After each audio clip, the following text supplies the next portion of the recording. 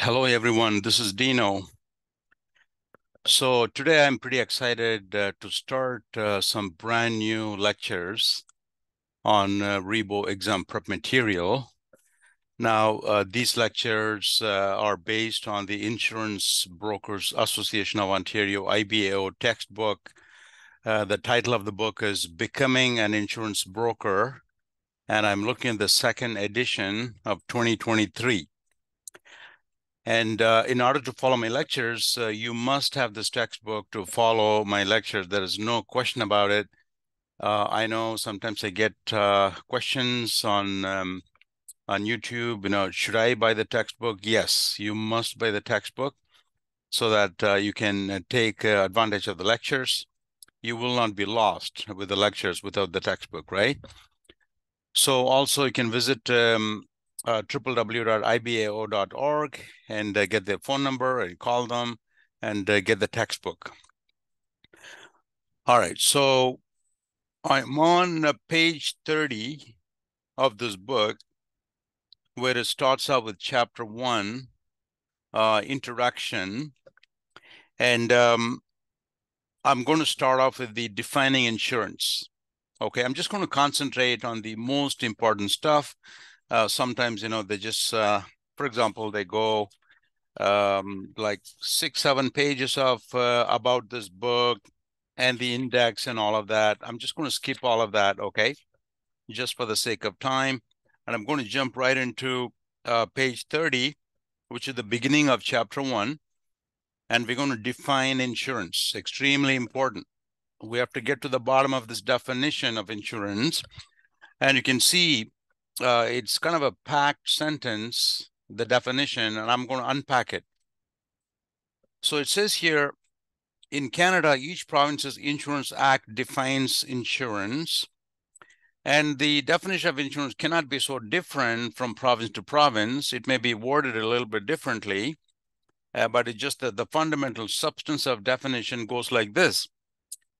Insurance is the undertaking, pause right there. So an undertaking means a company is making a promise to take on something like a car or a home or a business and to insure it. So it is a legal undertaking. It's a legal promise by one person, usually they are referring to the insurance company, to indemnify another person. So the word indemnify, I don't know where we got stuck with this word indemnify. I don't even know how we, in English, we coined this name. The simple meaning of indemnify means to reimburse, to pay for a loss. Okay, that's all it means. So insurance is an undertaking by one person, which is the insurance company, to indemnify another person who is the customer, who owned the car or a home or a business against loss or liability for loss. Okay, let me give an example of a loss. You had a fire in your home. You had a water damage in your basement. That's a loss. Your car was stolen. That's a loss. Or liability for loss. So what is the meaning of liability? So the liability is all about you either caused bodily injury to another person or you caused damage to their property. Liability is all about a third party that you have, through your negligence, caused either property damage or bodily injury, and now they're going after you for compensation. So the insurance policy will cover that. When you look at a typical insurance policy for a home or car or condo or tenants, whatever it is, you will see the liability portion clearly defined. Not only they're going to cover you the property, they'll also cover you the liability. Why? Especially here in North America, the society is becoming so litigious, especially in the US. Everybody is suing everybody else. Okay, that's the reality. The lawsuits are just flying everywhere. So the insurance companies, decades ago, they started adding liability coverage to protect you in a court of law, okay? In respect of a certain risk or peril, So we are continuing the definition here on page 30. A certain risk or peril. A risk, the word risk in our industry, it's used with several different connotations.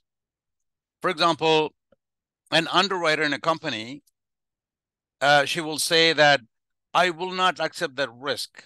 It has too many problems. What she's referring to is a property is being insured, okay, and then she called that as a risk. Oh, this house is very old, they have old wiring, okay, that risk is not acceptable. It's not a good risk, she would say. Okay, so she's using like a noun form to refer to that property. It can also be used as in a verb, like, you're taking too much risk. Okay, it's a risky business as an adjective or something, okay? So the word risk, as we go along in chapters with the lectures, we'll make it more and more clear, but it just has different connotations. So respect of certain risk or peril, what is a peril? A peril is something that will cause a loss to happen. For example, fire, theft, vandalism, windstorm, hail, water damage.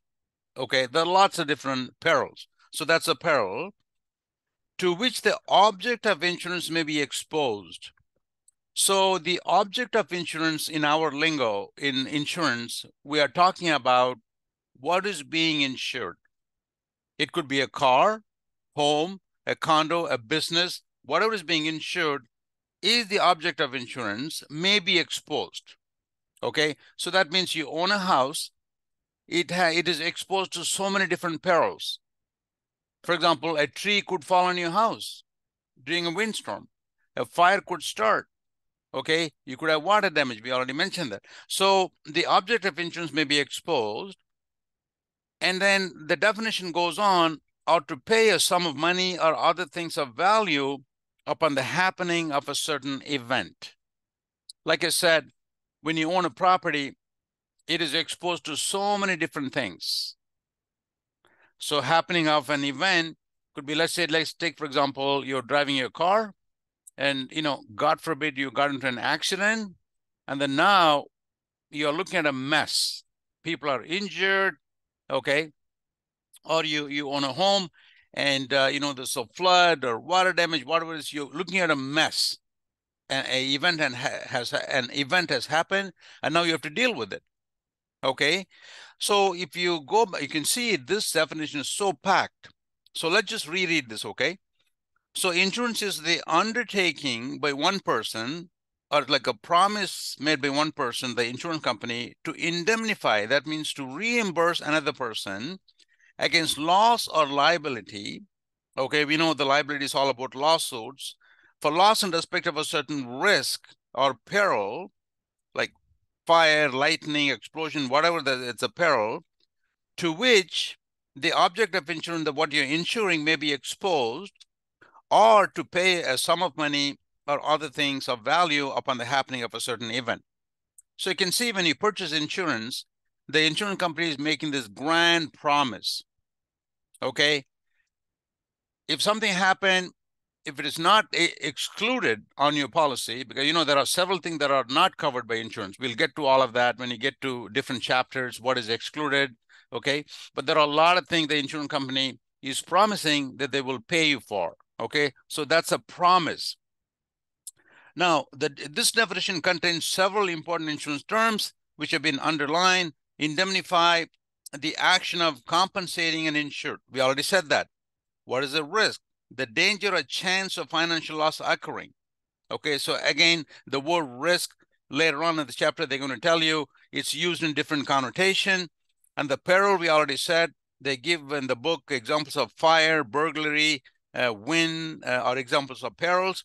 And the object of insurance, according to the book here, the item that is being insured are covered in an insurance policy, okay? So why I want to spend time with this is that all these could be in your exam, each one of these items, okay? So I wanted to be very clear about the definition of what this all about.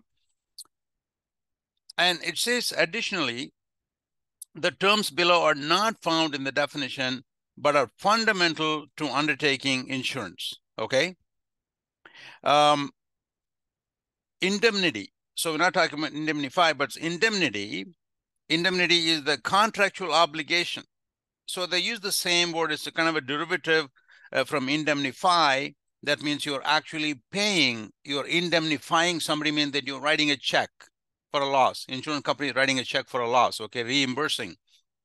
But the indemnity is the obligation. It's used like a noun, okay? The obligation by the insurance company to make good the losses suffered by another, the customer, by putting the insured back in the same financial position they were in at the time of the loss occurred.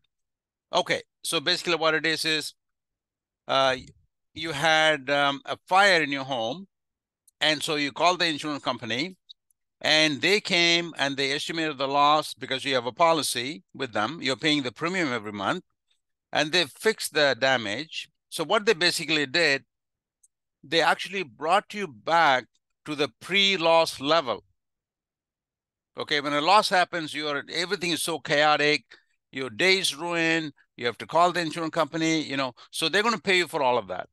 Even if you have to move out from your home when they do the repairs, significant repair, and the insurance company will put you up in a hotel, and they will pick up all the additional living expense, all of that. We'll get to all of that much more detail, different chapters. But the point here is that the insurance company is making a promise when you make a claim to bring you back to the pre-loss level. Okay, so they'll pay you for everything. And then the insured or policy holder, so they're just going with this definition. This is the customer who purchased the policy from the insurance company. Insurer, so this is the insurance company. So we call them insurer, okay? So be careful with the like insured and insurer. You should know the difference. Insured is the customer who purchased the policy, who owns the home. Insurer is the company covering that, providing coverage. Premium is a payment that you make monthly, or many customers, they pay once a year using their credit card. Okay, that's called a premium. It's the sum of money paid by a person to an insurance company in exchange for an insurance policy. Okay, so what is the principle of indemnity? This is very, very important. I mean, everything is important, okay? But I'm just saying this is the principle that you need to know. What are the principles? So first of all, in a general context, a principle is something that we live by. People say, oh, my principle is different than yours. Okay, oh, you want to do that? It's up to you. That is not my principle. So it is something like a moral value that we all live by. That's called a principle. So why are they using that, term in connection with indemnity? So we already know indemnity means that the insurance company is paying the customer for a loss. That is the indemnity. So what we talk about a principle, is there a principle involved there in paying, just writing a check? Here it is. The principle of indemnity is the basic rule of insurance. It says that policyholders receive the actual amount of their loss, no more and no less. Okay, let's stop right there. What are they talking about here? What is this no more or no less?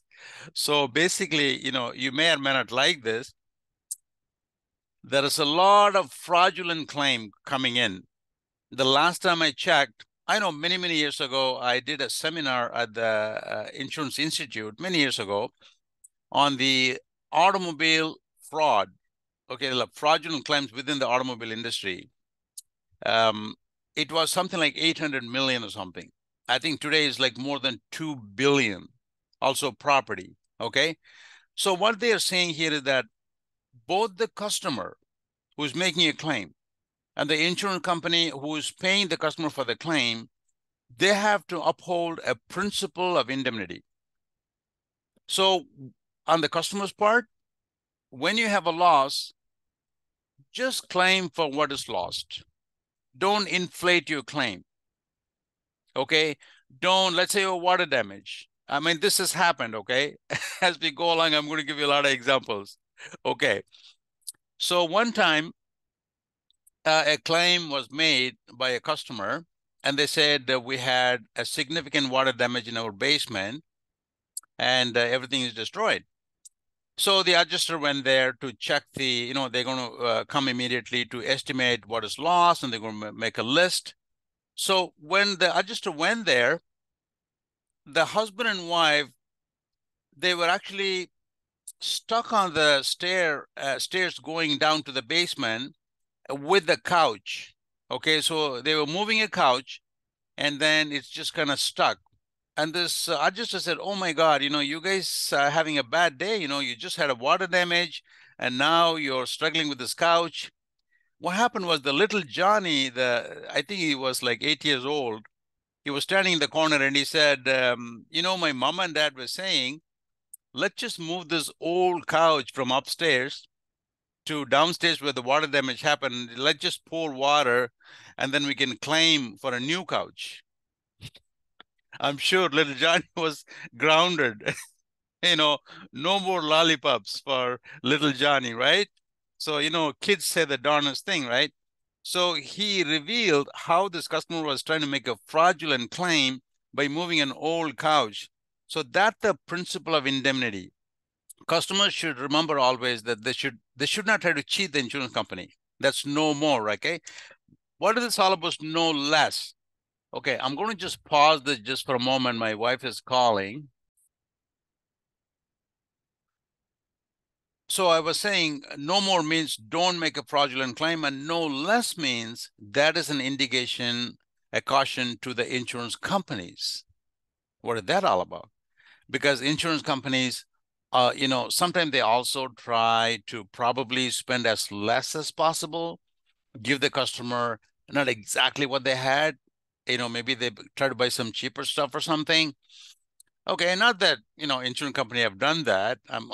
I'm just saying, if they try to do that, okay, then they're not upholding the principle of indemnity. Okay, now if you have any question about these examples, whatever I'm giving you, just put in the comment if you need further clarification, okay?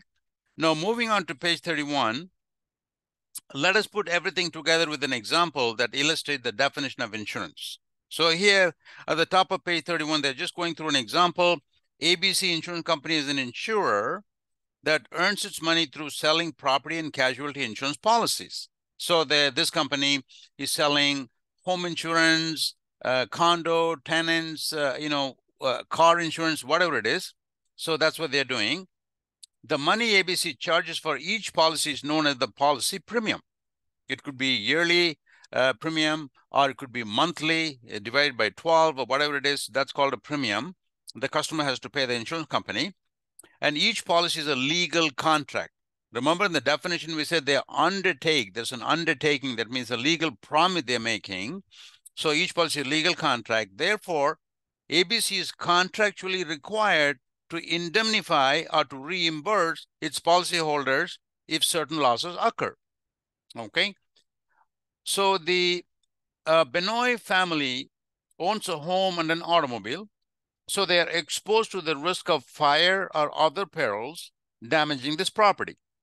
Okay, with the automobile, you can have an accident, you could hurt somebody, they could sue you. So there's a lot of problem, okay? So the Benoit might also be held responsible for causing injury to a visitor to their home. That's a liability. I'll give you a quick example. So let's say in the winter time, there are a lot of people in my subdivision. They don't take the time to shovel the snow and salt the place. They are in a rush to work. So 2 houses from where I live, a couple of years ago, a child going to catch the school bus, she slipped and fell. And she was injured very badly. So my neighbor was sued for, I heard that it's like almost like a $2 million lawsuit. You see what happens? You have to take the time to protect the other people, because this happened in their property, right in the walkway in their driveway, right? So that's what it says here. The Benoit might also be held responsible for causing injury to a visitor to their home. Maybe somebody came home, they fell and they hurt themselves. They could be sued, or for injury to someone else. or damaging another person's property in an automobile accident. Okay, so all that is possible, okay, that you could be causing, and so the insurance company will protect you for all of that.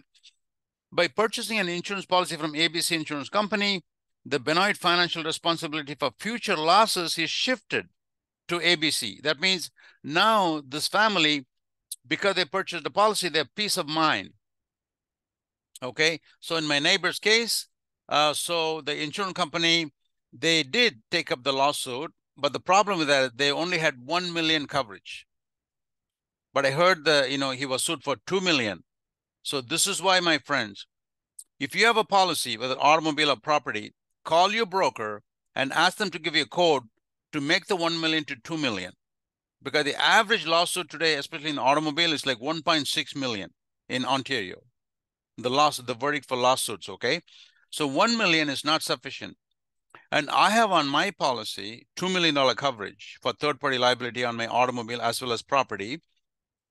In order to make my 1 million to 2 million, to double that, I'm paying $45, not per month, per year, to double my 1 million to 2 million. Okay, 45. So call your broker and ask them for a quote, and you will be surprised how cheap it is. Because when you get sued for more than 1 million, the insurance company will not pay the extra. They will only go to the maximum that you purchased, the maximum amount they purchased on your policy. Okay, most people in Ontario, they have 1 million. So my neighbor was sued for 2 million. So 1 million has to come from his pocket, from his own bank account. Imagine that. He could have just had 2 million for just for $40, $50 a year. Okay, so as we go along, I'll just give you my own kind of experience and, to help you out, okay? All right, so in the event of a loss, the compensation paid can be money or another thing of value. For example, if the Benoit kitchen is partially damaged in a fire, ABC can, number one, pay them the sum of money to make their own repairs, or they can engage a contractor to repair the kitchen. You see, most companies, they prefer that they send the contractor to repair it, because sometimes they give the money to the client and the client is spending the money in something else. They go for a vacation. One of our customers went to Florida for vacation, and they had a big water damage, and they said, oh, we know the contractors, just give us the money. So the insurance company gave them the money, and they took a vacation to Florida. When they came back, the mold was growing and everything. Okay, so insurance companies, sometimes they're very skeptical about paying money, but it's a possibility, okay? It is an option the customer can exercise. Now, I'm on page 32 at the bottom of page, I'm on page 31. It says here, 1.3, what is a registered insurance broker? That must be pretty straightforward, okay? So there are certain attributes I'm going to list here for your exam. Number one, this person, a registered insurance broker in Ontario, is an independent insurance professional in Ontario. It's an independent insurance professional, almost like an entrepreneur, just working on his own, okay, himself or herself, okay, independent, very important. And this person is governed by the Registered Insurance Brokers Act, which is also, in short, the RIB Act, okay? So this person also provides independent advice to the general insurance product, to sell general insurance product to the public, independent advice. And also this person works with many different companies. This person doesn't work with one company, okay? So we're defining who is a registered insurance broker. Okay, so keep this in mind, because there's a difference between a broker and an agent. Okay, we'll get to the agent in a moment. We are defining the broker.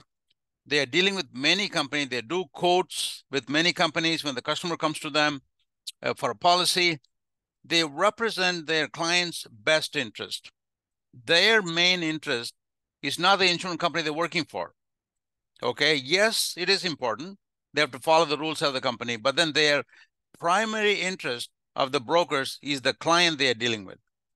So they want to get them the best coverage for the best price on the best terms, okay? And so they work with the clients more than they work with the insurance company. And like I said, insurance company, they have their own rule. Of course, the brokers have to follow, okay?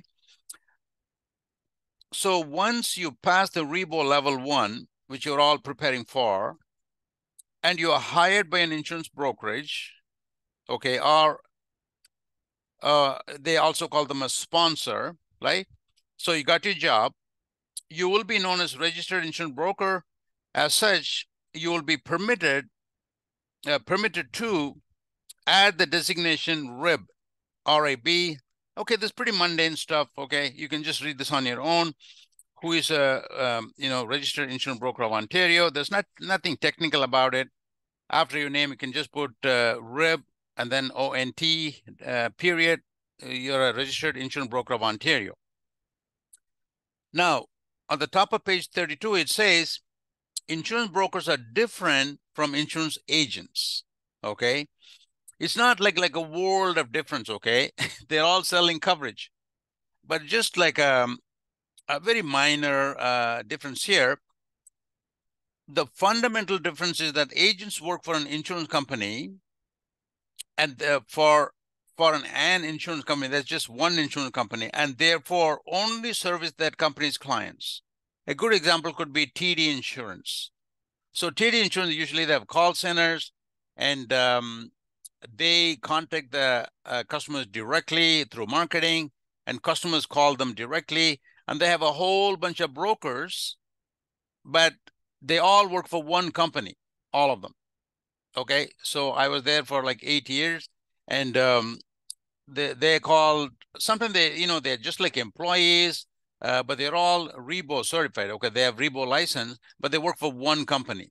So they could be called technically agents, not brokers. Okay. Now 1.4 here, next topic is what is registered insurance brokers of Ontario. So we are talking about RIBO itself, the RIBO entity. What is it? Okay. RIBO is a self-governing, self-funded organization of general insurance brokers in Ontario. So what do we mean by that? Self-governing, self-funded. Simply put, they're not run by the province or by the federal government. So RIBO, they run their own show. It's like it's a private entity. Okay, of course, the government will be watching them. RIBO will be reporting to the government on a regular basis, the provincial government, federal government, whoever they report to. Okay, it's not that they can just do whatever they want. They're just running on their own or something. No, but then they're not being controlled or directed on a daily basis by any government authorities. Okay, that's what it means. It's self-governing and self-funded organization of general insurance brokers in Ontario. It was established in 1981 through an act of parliament under the Registered Insurance Brokers Act, which is a short RIB Act. Its mandate is to protect the public. This is the mandate, the be-all and the end-all of insurance. Okay, the IBC, federal government, provincial government, regulators, FESCO or FSRA, all the regulators, RIBO, all these entities, they have one mandate: to protect the public. Okay, that's it. So when you're dealing with the public, be very, very careful. Okay, you have to do the right thing. If something is not covered on the policy, tell them. Okay, you must tell them what is not covered. Very important. You know how many brokers, they don't go through the exclusions, and the customer makes a claim, and then the insurance company says, oh, I'm sorry, it's an exclusion. It's not covered. Oh, I was never told. Okay, that is not covered. So as we go along, I'll be giving a lot of this advice because many brokers, they got into big trouble. Why? Because the mandate of all these regulators, entities, is the public's interest. Okay, so that's the heart of the whole situation here. All right.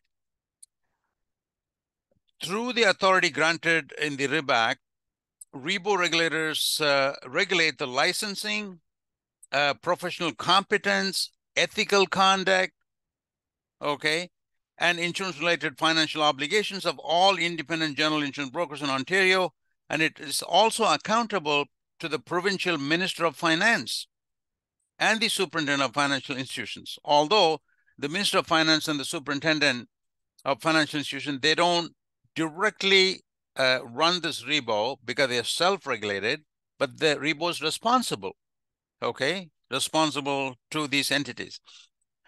It says here you will learn more about RIBO, the RIB Act, and the duties of registered insurance broker in Chapter 6 with the title, The Regulation of Insurance Brokers. So when we get to Chapter 6, we're going to say a lot more about RIBO and the Act and everything, okay? All right, so what is general insurance? This next topic. The general insurance is like a broad term, okay? And so it's here, it says here, as a registered insurance broker, you will be selling and servicing clients who require general insurance products. So general insurance involves any insurance product other than life or health insurance. So this is very key because this has been in multiple choice questions, okay? Which of the following is considered as general insurance? So one of the answers could be any insurance product other than life or health. Okay, that's the correct answer. Because for the life, you have to get the, the life license, life insurance license, okay?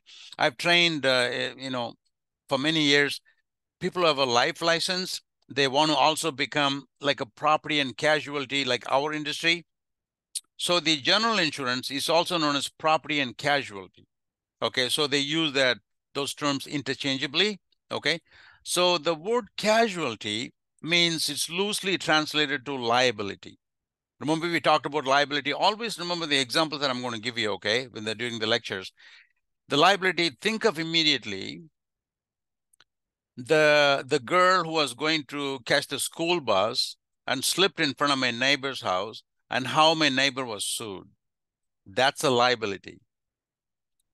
Okay, so property is you destroyed somebody's property, okay, or your property was destroyed. So if you destroy somebody else's property, you're going to be in a liability situation because they're going to sue you or they're going to ask for compensation.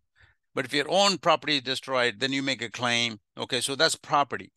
So our industry is known popularly as property and casualty, or P&C. Okay, that's what the meaning of the property and casualty, okay? And it's also known as, it's right here. It says in the second paragraph, general insurance is also referred to as property and casualty insurance. Property insurance includes coverage for homes, condos, business assets, farms, automobiles, contractors' equipment, the construction people's equipment, watercraft, and so many other things. But the casualty insurance refers to third-party liability, okay, where a policyholder is legally responsible for having caused injury to another person or damage to others' property. Exactly how we defined earlier, okay? All right, so I'm moving to page 33, and this is just a very straightforward thing, the historical background of insurance, where insurance, when it started, okay? So they always refer to, in all the textbooks, you will see, this is kind of funny because in England, in London, there was a huge fire. I believe most of the city of London kind of burned down. And it happened in the year 1666. You see the number 666? So they say in some connotation, the number of the devil or something, 666, right? It's not a good number, really. Anyway, it happened in the year 1666. And what happened was, most of the city, I believe, it burned down in London. It was called the Great Fire of London. Books were written, about this Great Fire in London, and in 1666. And when many thousands of homes were destroyed, many people had to borrow money to rebuild, and lenders wanted security for their loans. So what happened in England, seeing an opportunity, insurance schemes were established by economists, financiers, and other merchants. So until this fire happened, and people are just running helter-skelter, not knowing what to do, there was no insurance. Okay. And so all this concept of insurance was born after this great fire in London. And so basically what it is, okay, let me put it this way. When someone's home is burned down to the ground, okay, God forbid, is that person capable of rebuilding it? No. The answer is no. Okay? Because they're not walking around with $1 million in their pocket to immediately rebuild it. Then how do they do that? So they're going to be in a great loss. Their life will be completely altered, right? So this is how people in England, they had to come up with a plan to share the loss of some people who have a loss and share with who? Others who are living in the area. Maybe they have friends, they have family, or others who are living in the area. So they said, okay, let's just put this in place, this kind of sharing the loss of a few among all of us. So group, they got together, they said, okay, they started what they call mutual insurance, okay, that mutually helping each other. Okay, I know we don't have that today. Today, it's all about making money, right? It's all called stock companies. There is no more mutual companies. But if you go back to the grassroots of, the Canadian insurance, it's all about mutually helping each other, meaning that, okay, we are, let's take, for example, a village or a town. So we are, let's say, 1,000 people living here. Okay. So each of us, we own a house. Okay. So when somebody's house is burned down, okay, by fire, they have a significant damage. What we're going to do is we're going to take money from all our contribution. So let's say from the beginning of the year, everybody will throw in a few dollars into a pot. Okay, and they keep it there. Okay, they ask maybe Sam Smith, hey Sam, can you just manage this pot?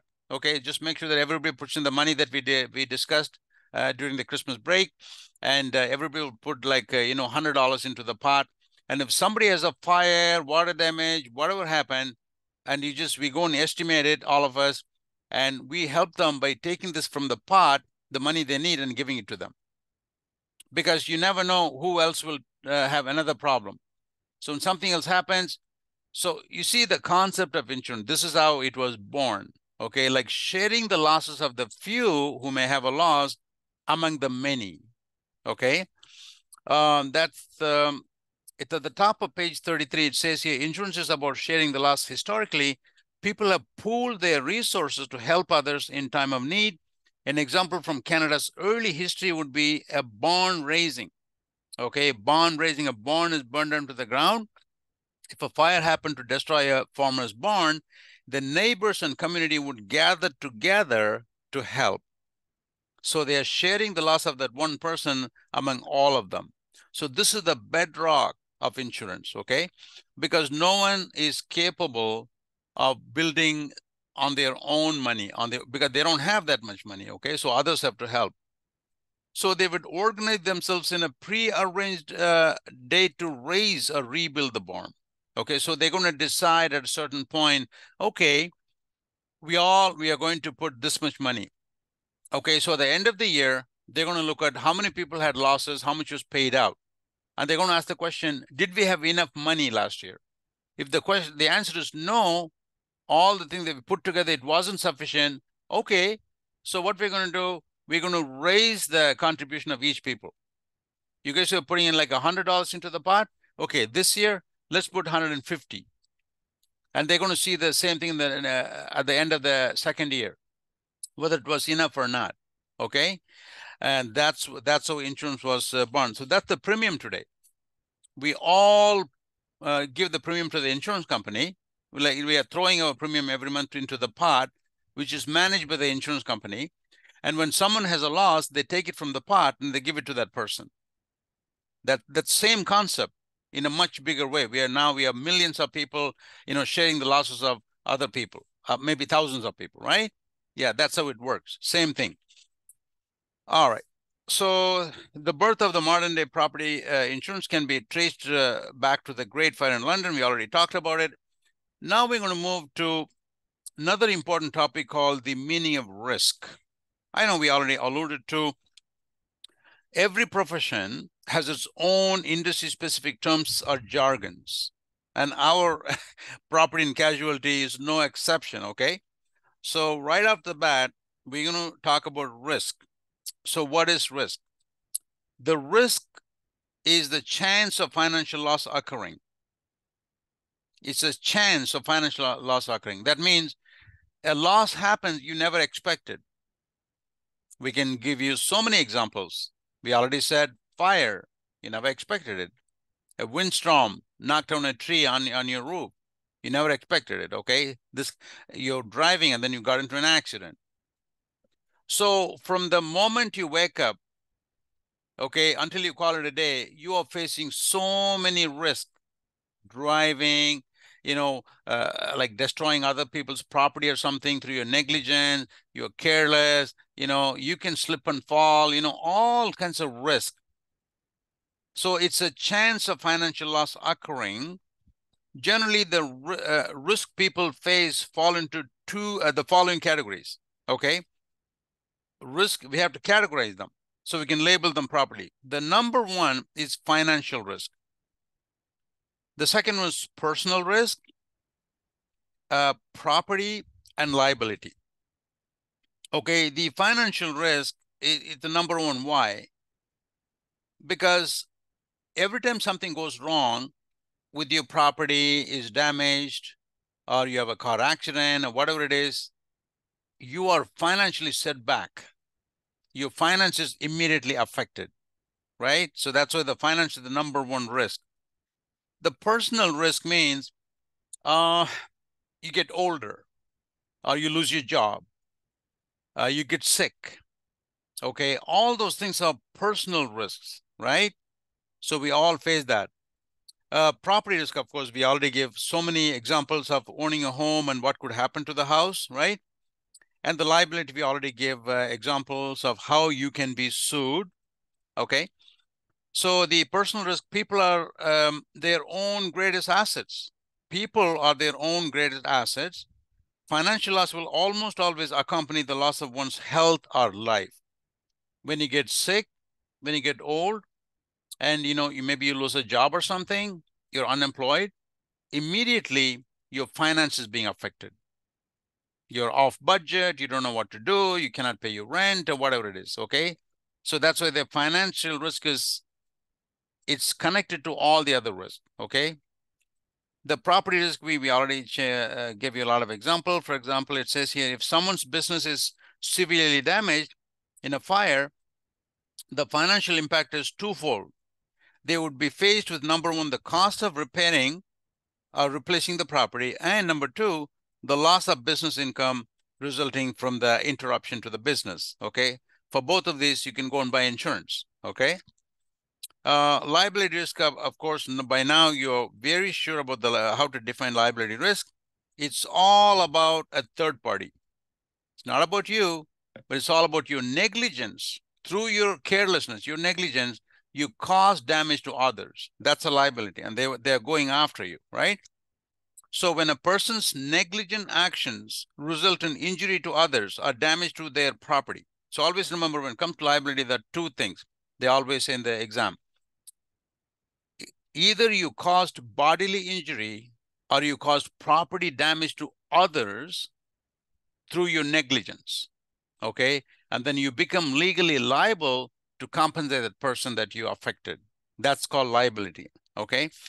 And I know by now it must be very, very clear to you the meaning of liability. Okay, I'm on page 34, types of risks. So we are talking about the two major types of risks, okay? One is called the speculative risk, and the other one is called the pure risk. Now, before I go to read this, I'll tell you, the speculative risk is there's a chance of either a loss occurring or a profit. I'll give you two examples. Let's say you go to the casino to gamble. You may win or you may lose, okay? So when you lose and you're trying to make a claim to the insurance company because, they give you a policy, but then the speculative risk is Either you win or lose. Can you imagine, does it make sense? Okay, you lost in your casino and you're making a claim. That's a chance, I mean, you may win or lose. You cannot make a claim for that. Let's say you start a business and then you're not running the business properly, and for whatever reason, the business is not doing well, and then you're losing money, and then you're going to make a claim. Insurance company says no. Those are called speculative risk. Always remember, gambling and the business, usually we use this in the as examples, where there's a chance of occurring a loss occurring or a profit. Okay, loss or gain. Okay, that's a speculative risk that is not insurable. Remember that is not insurable. Okay, what is insurable? Where you can go and purchase insurance for a pure risk. So the pure risk is there's only a chance of loss. There's no chance of gain, no chance of financial gain. That can be insured. Okay, so you're driving your car, and what could happen? You could get into an accident. It's a pure risk. Okay, there's only a possibility of a loss. There's no financial gain. But in a gambling, you could win or you could lose. Okay, so remember for the exam, speculative risks are not insurable because there's a loss or a gain. Okay, but where there's purely a loss, yes, that is insurable. Now, the next paragraph goes to risks versus hazards. What the difference? Risk versus hazards. So a hazard is a condition that increases the risk or the amount of damage. Okay, I'll give you a quick example. Let's say your carpet is kind of ripped in your room. It's an old carpet. It's a risk. It's a hazard. Okay, why? Because somebody could trip and fall. Okay, right now nothing has happened. Okay, nobody fell, but someone could trip and fall like a banana peel on the floor. It's a hazard because somebody could slip and fall. Bad wiring. Okay, so that could create a fire. So those kind of things are conditions. They may lead to a loss. They're not actually like perils that are actually lead to the loss right away, like a fire, lightning. They lead to the loss immediately, but a hazard is a condition, something bad waiting to happen. So remember that, okay? That's a hazard. It's a condition, it says in the book here, that increases the risk or the amount of damage, okay? So there are two kinds of hazards present in every insurable risk. One is called the physical hazard, and the other one is called moral hazard, okay? So the physical hazards are everything to do with what you do. Let's say you are a welder, okay? Or you just repair some stuff, and so you're using machinery, and something could go wrong, okay? The building itself, it's an older building.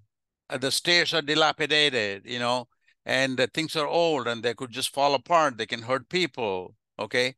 So there's not enough lighting in the building. And the people in the nighttime, they come into the building, they may slip and fall. So you can see all these things that I'm talking about, they're connected to the physical structure, okay? Those are physical hazards. So in the book, let's see what example they give you here. Let's consider a machine shop. Here, the physical hazard would include the building itself, as well as the construction, age, and condition of the building, and also what they do in the building, okay? What kind of work they do. And it says here like welding, cutting. So these hazards increase the chance of losses happening, like fires, injuries, and damage to products. So you can see it's very easy to understand. Physical hazard is that the condition of a building, what they do there, things could go wrong, okay? They can hurt you. But the moral hazard is pretty tricky. Why? Because the moral hazard is a human element. This is about people's behavior. So when you're talking to somebody, you don't know exactly whether they're telling you everything that you need to know or they're hiding something. It's very difficult to detect moral hazard. Like, let's say a customer called us about 2 years ago, this happened. from Sudbury, and he said, I'm looking for coverage. We said, okay. We asked a question, coverage for his home. So one of the questions was, what kind of heating system that you have? What do you use for heating? And he said, I use a forced air gas furnace. So it's pretty new, right? I mean, it's been around for a while. This is the most acceptable forced air gas furnace in my basement. Okay, we set up the policy, boom. So just about 6 months ago, there was a loss, a significant loss in that house. Like most of the house was kind of destroyed by an explosion, okay? So the adjuster went there and they surveyed the damage as to how it happened. The customer actually was using an underground oil tank. But then, of course, the insurance company, they canceled the policy right away because he lied on the phone that he used a forced air gas, but using an underground oil tank. Also, he lied about the age of the house and everything. I don't know how the broker missed some of the important information, but to cut to the chase, the customer, the insurance company tried to sue this customer for lying, whatever. And he said that he called two other companies and they told them that he is using underground oil tank. And they said, no, we don't accept that. We don't want to give you a policy. And then he was talking to his neighbor and the neighbor suggested, hey, why don't you just tell them that you're using, don't tell them you underground oil tank, call another company and tell them that you're using forced air gas. And that's what he did. You see the moral hazard I'm talking about here? This is the problem from people. Okay, let's see what the book says here, okay, with that explanation. It says people experiencing financial difficulty are viewed as more likely to commit insurance fraud than those who are not. People will just lie to us, okay, about their home or something. And then some people have even set fire to their own homes, right? It's a moral hazard because their financial situation is bad. Some individuals may be careless and have an indifferent attitude. They'll say, I don't care. I have insurance. Why have to, fix this extra security alarm system and all of those? If there's a fire or something, I just make a claim. You see, they're very indifferent. Okay, so that's a moral hazard. People who are dishonest and intentionally provide false or incomplete information about the property or activity they wish to insure also present a moral hazard. So think of the underground oil tank, how he lied about it, okay? I'm on page 35, top of page 35. It says here the heading, risk as an object or activity. Remember we said we used the word risk in 2 or 3 different connotations. So the word risk is used in a variety of ways. That's what the book says here. For example, it can refer to an object or activity that is insured, meaning that an object could be a car, a home, or a condo that you own. So remember I said to you earlier, the underwriter would say to the broker, you know what, I'm not going to accept that risk because it's too old, they have old wiring or something. That risk is not acceptable to me, okay? So that means she's using it, she's referring to the object, okay? And also referred to the people or businesses who are insured, okay? So here's some example of that, okay? Broker Jennifer is hoping to sell insurance to a construction company. So here you can see immediately that the construction company will be called as a risk, okay? Located in an industrial park, she plans to visit the risk, which is the construction company, to take photographs of the building. So here the risk is referred to the company. Or another example, broker Vivek specializes in selling coverage to sports liability risks. People who are injured while playing sports. So he's selling that coverage, meaning that, the people who are injured during sport, they're suing others. That's where the liability, right? So they can purchase coverage for that to protect themselves, okay?